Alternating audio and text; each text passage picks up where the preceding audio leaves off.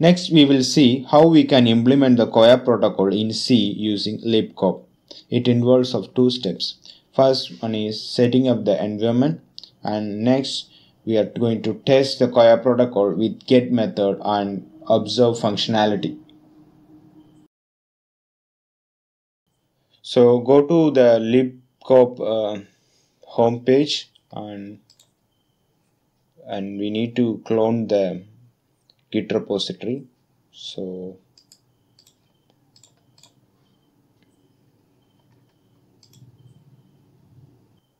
copy the URL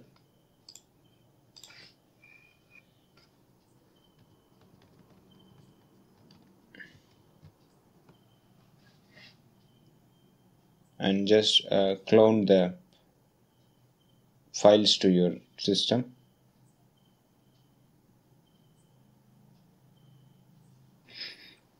So we have cloned the source into our system.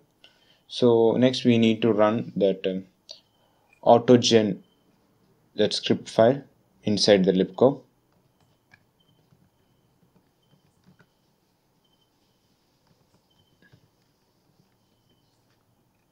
So that will generate the build scripts.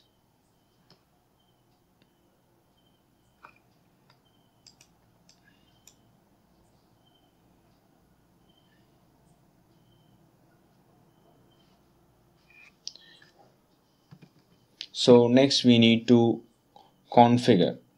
So in configure, if we need documentation, we can use this tag enable documentation or enable examples. So now I'm not going with the documentation, now I'm disabling the documentation. So configure disable documentation. Okay. So let's wait for it to get compiled. So now this make files are all created. So next we need to make the file. So for that, just make that.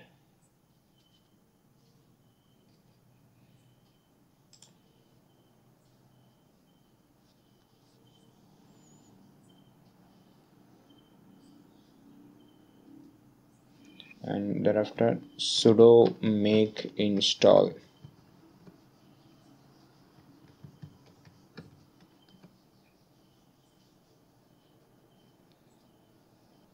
So I successfully installed the library. So the libcoap header files are available in this folder user local include that CoAP 2. So these are the libcops all available, header files available here. And similarly the shared object library files will be available in this path like local lib. Okay. So this is the shared files, library files available for the libcoap.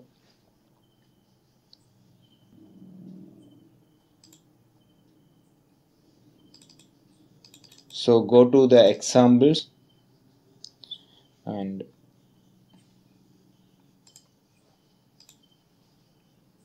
export the path of the library.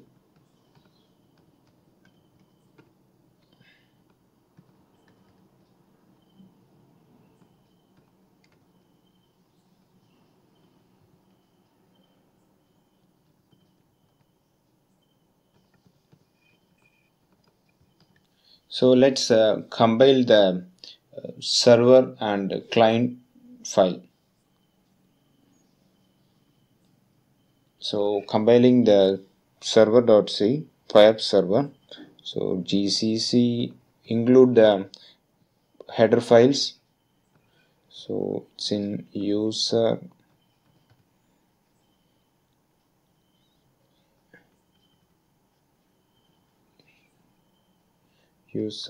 local include. So file name is coap server.c and my output file should be named as CoAP server, and I need to the library name which I want to link my library name. So the library name is CoAP to open SSL. So this you can find it from here, user local lib. So this is the file. So this is the so.file. So libcoap to open ssl.so, and with flag d with underscore POSIX. So now the server is compiled. Similarly, we need to compile the client also, CoAP client also. So CoAP client.c, and my output file is CoAP client. Sorry, client.c.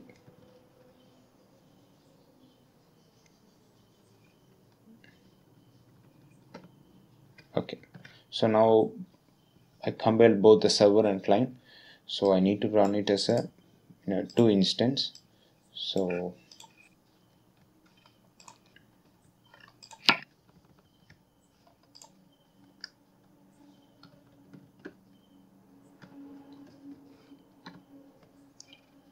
my CoAP server has started. So this all print statements is from the debug level, log level. So you can change it from the source code. So in CoAP client, so this is the usage which we need to use. So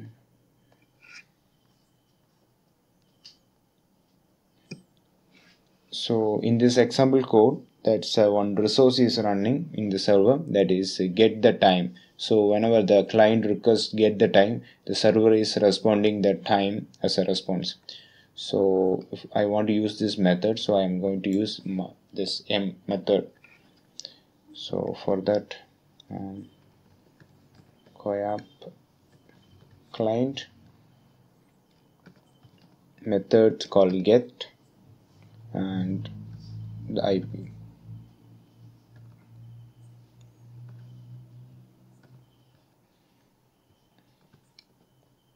And the resource name is time.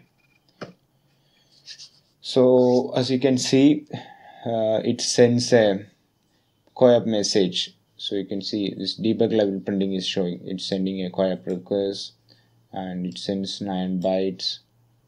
So similarly, it got a response also. It's a content, that's a 2.05 content. So it got responses December 10, 16, 37, 35. That's the time. So when I see the log of the debug level of server also, so it got a new incoming session, and it received 9 bytes. In response, it sends 28 bytes. So likewise, this is the example shows how this get response is working. Similarly, next we will test on how that observe functionality is working. So the server will be running. So next I just want to use the same logic only. To observe the same for the thing, I need to subscribe this resource. So for that, the minus says and 120, that's how many the timeout, how many seconds I just want to put it on the observe list. So I'm just doing this. So as you can see, so whenever the time of seconds changes, it's the server keep on notifying to the client. So this all you can see for every second I'm getting a response from the server. So this also features the observe functionality.